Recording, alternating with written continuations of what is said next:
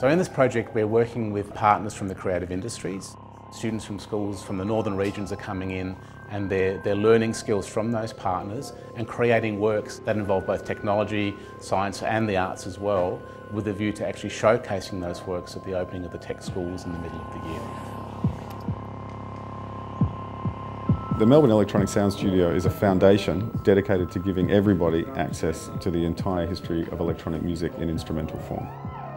The benefits of working with practicing artists are they know what they're doing, they understand the music scene, music culture, so you're getting their experience as well as making your own experiences. I had no idea at the start what to do. Everything it's like learning another language, really.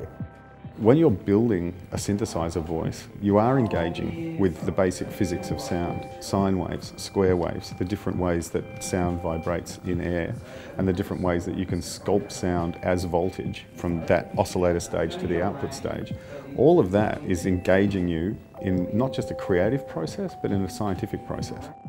The technical side, it helped a lot when it was all explained, how to shape it, how to form it into a sound that is pleasant, that isn't too high pitched, that isn't too low. You're creating something that you wouldn't normally create because you're branching out of your comfort zone. I think it's important for young people to be exposed to these kinds of opportunities because they get to see the kinds of processes that are usually mysterious, that involve technology and science and the arts together. They get to actually explore those things from the insider's perspective to understand the connection of music to science and projection and light and how the technology fits in and how all these things combine to produce the kinds of artefacts that we see in the world out there. For the last 2 days we've been working on projection art and animation. Everything I've learned here is basically new for me. The students produced a lot of short clips that are going to be projectable artworks. They explored different visual styles and also different digital and traditional animation techniques. These skills can be used in a creative way and it can help you get jobs and it can give you the knowledge and resources to get ahead in life. By having an industry professional treat you as an equal, you get to see what their career is like and you can question yourself, would I want to have a career in that work field? Knowing that it's going to be shown to the community at the new tech school, it makes me feel really proud and it makes me want to work harder on it because I can show people something of mine. The tech school is really a facilitator of the partnerships that are required to actually support students to continue to learn.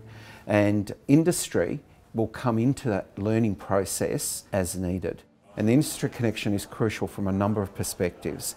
One, from the way that students can engage with the work that industry does.